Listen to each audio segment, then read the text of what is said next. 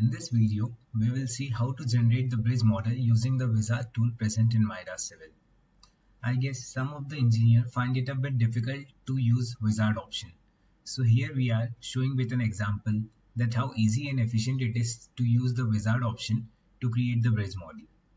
So here in the structure tab, we are having various wizards which the engineer can choose according to the requirement. Like as you can see, we are having wizards for different options.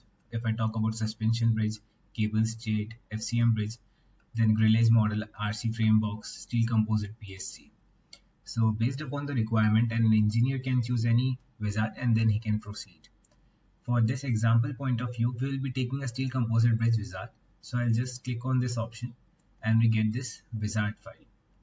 So basically, wizard is nothing but a kind of a template where we need to define the relevant information in these four tabs, which are layout, section, load and construction stage. And the beauty of this wizard file is that we can always save this wizard file and reopen it for the future purposes. So I'll quickly open a wizard file which I have saved like this, and all the details are inputted automatically which I have saved previously. So now we will go through each definition one by one, that how do we provide these definitions. So starting from the layout tab, the very first thing that we need to select is the girder type. So based upon the section which we are having, whether it is a steel eye, steel box or steel tub, we can select the girder type. After that, we need to select the modeling type.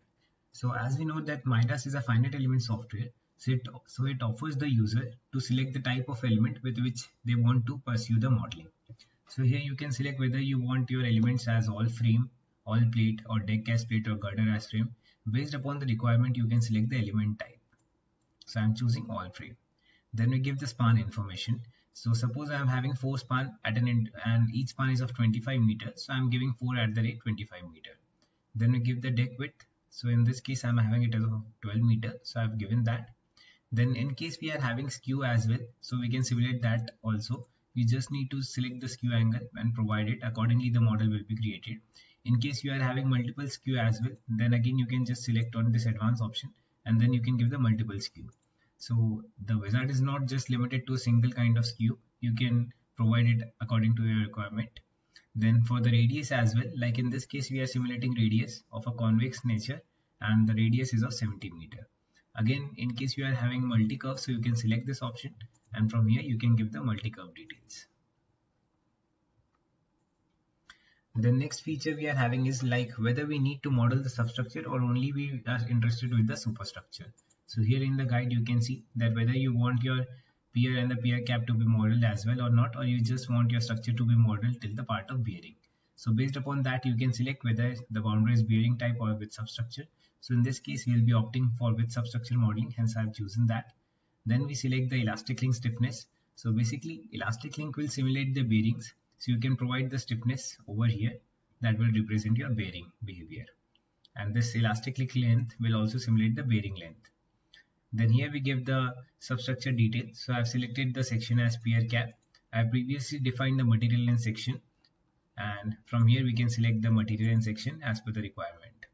Now length is this much. So I'm giving it as 12 meter. And column, then for section column we are having this pier section that I've selected. I give the height as 9 meter. In case we are having multiple columns, then we can provide the spacing over here. And here we select the material for the substructure. Next we go under the section tab. So here in the section tab we give the deck thickness and give the material. So for deck, girder and bracing we select the material and from here we give the girder offset. So basically we provide the layout of our girders, like in transverse direction, what are the placement of the girders. So from the center line of the bridge we will provide the offset. Now the only difference in the offset is like as per the sign convention, on the left side we are having negative offset and on the right side we are having positive values.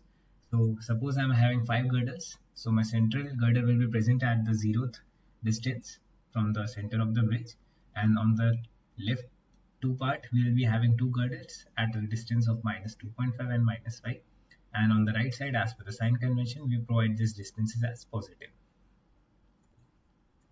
Then we can give the bracing details from here, like based upon the bracing whether you are having top or bottom chord and the bracing type, whether it is X, V or inverted brace, you can select and you can add, and then you can provide the bracing distance as well. Here we give the girder information. So as we know that the section depth can vary or the section type can vary along the span, so you have the option to create the number of division according to your reference, and then you can provide different section along the span. So like you are having different section at some distances, then you can provide those distances over here, and then you can provide with different section.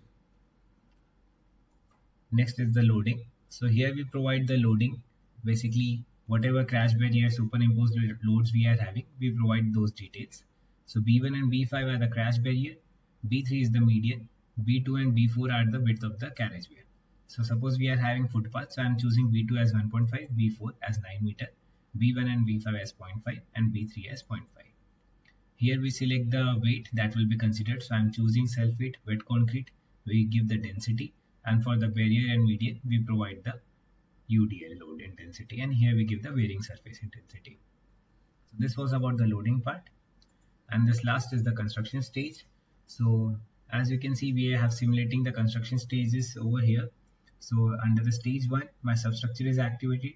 Then in next stage, our girder part will be activated, that is girder part 1, and bracing is activated. Then stage 3 is divided into two parts, like in stage 3-1, wet concrete load will be activated, and in stage 3-2, the actual deck will be activated. Since this is simulating the casting of deck, hence we are only activating load first, and the elements are activated at the later stage. Then superimposed loads are applied, and this is a long-term day construction stage of 10,000 duration that will consider the long-term effects. So after giving these details, we can just simply click on OK, and our model is created something like this. So you can see how easy it was to create a something complex bridge with a curvature of 4 span. With the help of Wizard, we have created in a matter of few minutes. So that is the beauty of Wizard. I hope you had fun time learning this feature, and you will have used this Wizard for your purposes as well. Thank you.